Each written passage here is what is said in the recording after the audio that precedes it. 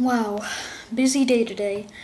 Sorry this video is gonna be on so late. I'll try to make it under 4 to 5 minutes so it can get on fast and it won't take like 2 hours to upload like the last one. But anyways, I was so late because I was busy all day and I was asked to jailbreak 3 more iPod touches today. So, my 4th iPod jailbreak this week.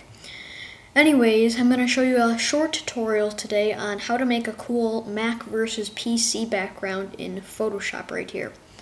First, you're going to want to make a new file. I'll just put Mac versus PC.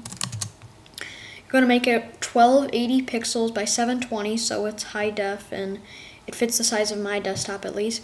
Then you're gonna want to hit OK. So now you're going to want to make a new layer right there, and you're going to want to place a file. You're going to want to get 2 files, one of an Apple logo of whatever color and one of a Windows logo. So in this case, first I'm just going to put the Windows logo and scale it to a good size and just place it right there. I'll fiddle around with it later, but you're going to make it the Windows logo on the left, then place the other file, which is the Apple logo. Make this about the same size, a little bit bigger.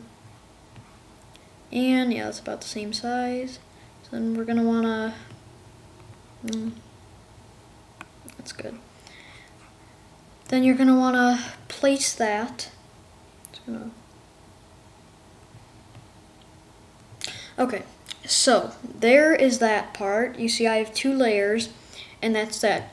Now you're going to want to make a text box. I like a good, big, bold font. In this case, before I used Baskerville, where is it? Here we go. It's a nice, like, big, nice font. So then we're going to want to make this bold. Make it 75 right now. Let's make it like 115. And let's make it a little bit bigger. Let's say 135. Okay, so there's that part of it. I'm just gonna put these logos in a little bit different spots. Okay, let me do a little something with this title. Make it a little bit, say 145. So, sorry, I'm just like doing this in my head here.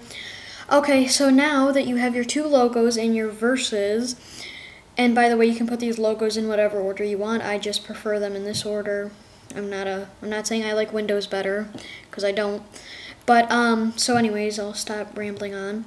And you're gonna want to make, you can put whatever caption you want down here, but I just thought this is a cool one. You're gonna make this, I did Apple Chancery, it looked pretty good. Then I think I did 75 probably. And then I just put, is it even a battle? ? And made this about 100, I guess. No, 75 is good. Sorry, I keep thinking in my head. But anyways, then I made this, since I didn't want it to match the gray color, or the black color, I made it a dark gray color, right about somewhere around here. And centered it.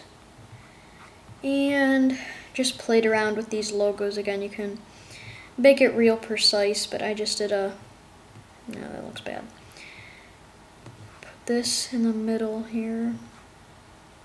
Apple. Let me put this back up here.